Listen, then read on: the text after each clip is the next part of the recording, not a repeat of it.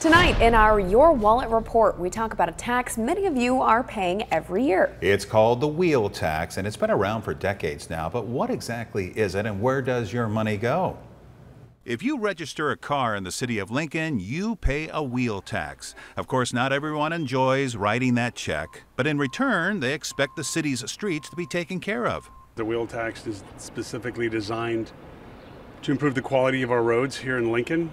And as far as I can tell, it's been doing a good job. As long as our roads are tight, and there's no potholes and things are clean, yeah, I don't have a problem with it.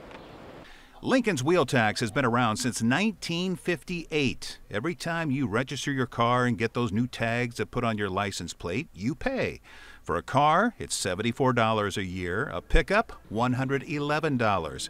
Even motorcycles, big trucks, and semi-owners have to pay it if they live in Lincoln. There is about 230,000 vehicles in the city of Lincoln that pay for that wheel tax. It brought in about $19.7 million in the last fiscal year.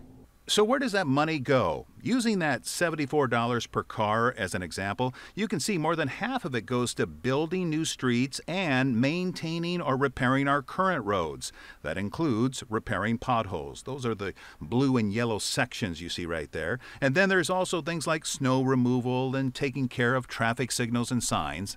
City leaders say if you break it down, that $74 is costing you less than a quarter a day. It's something that probably you take for granted. You get up, you get on the street, and you want it to be smooth, you want it to be convenient, and you don't think about how much your investment.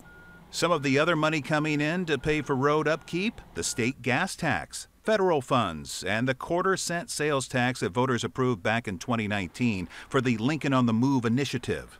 We have 2,600 main miles. That means if we took all the pavement in Lincoln, we could drive to New York and back with that. So it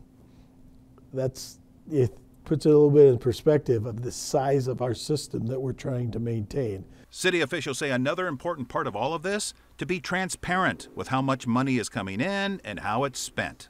We encourage folks to go on to our website, and they can see how projects are coming along. They can see how they're funded, what sources of funding are being used. They can also go in and see our street closing list and see what's coming up.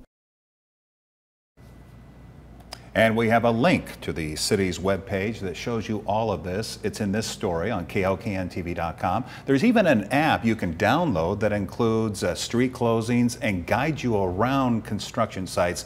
And of course, this time of the year, might not be a bad idea to get it.